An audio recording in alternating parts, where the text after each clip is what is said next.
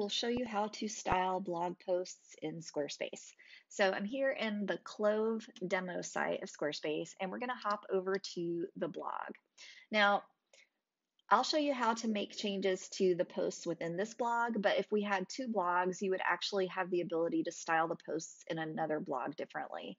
So let's go ahead and click on any blog post to get started.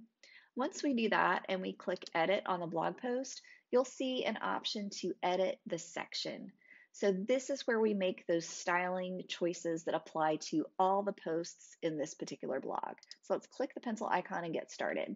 So one thing that we can change is the content width. That means how wide the text and image and header are on the page. So this is currently narrow. We can make it medium, so you could see that made it larger. And you could also go wide or set a custom width. For blogs, I actually prefer a narrow width so your eye doesn't have to travel quite so far across the page. It makes it a little easier on the user to read those long stretches of text that you often find in blog posts. So text alignment, it's currently left. We could center it, and that aligns the text of just this title of your post. So make that left. You could choose to center it. Meta position. So that is categories, date, things like that. That's your metadata for the blog post that you can choose to show or hide. Right now it's below the title, but we could change it to above the title if we wanted. This post doesn't have a category selected. If it did, that would also appear here beside the date, but we could turn those off and hide the metadata if you didn't want to show those. I often like to, if I'm just showing the date, I like to show it underneath. If I'm just showing the category, I kind of like to put that up at the top. If you're showing both, I think the top is a nice place. So I often hide the dates on my blog posts just because they're not time sensitive. They're something that somebody can refer back to 6 months, a year later about how to add a blog sidebar or something like that. And the date doesn't really matter. So I tend to hide the dates. The other thing you can do is show an author name or author profile. So if I click to toggle on the author name, let's see, that appears here with my metadata, and the author profile appears here in the footer.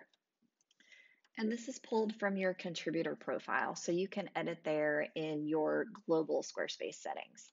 So we can toggle that off if we'd like, toggle off author name. If you are just one person writing your blog, you may want to toggle off the author name at the top, and you could keep a bio at the bottom with some information about who you are and what you do to give people context when they come to the post, or you can choose to just leave it off. I actually have those both turned off on my website, and instead I've installed a sidebar to give people a little more context about my website as a whole. So the next thing is delimiter style. So let's go back up here. So this is the delimiter, the little thing that goes between metadata. So right now it's a bullet. We could change it to a pipe, to a dash, or just to a space. So you can choose what works best for your brand. Oh, I accidentally turned on author profile too. And then the other thing that I almost always change is the header spacing. I feel like it kind of floats really high above the post itself. So I actually almost always reduce that all the way to the lowest setting, 10 pixels. So that is how you style your blog post with these global settings. You can also make color adjustments. And again, this would apply to all of the posts in the blog. So if you wanted to make it a different color, you could.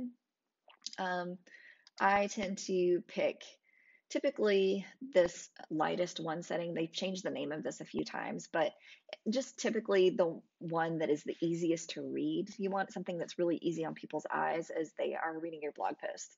So that's how you make the styling changes here. I will have another video on all the blog post settings that you need to know about for each post, and also how to style your blog as a whole. So thanks for watching, and best of luck with your website.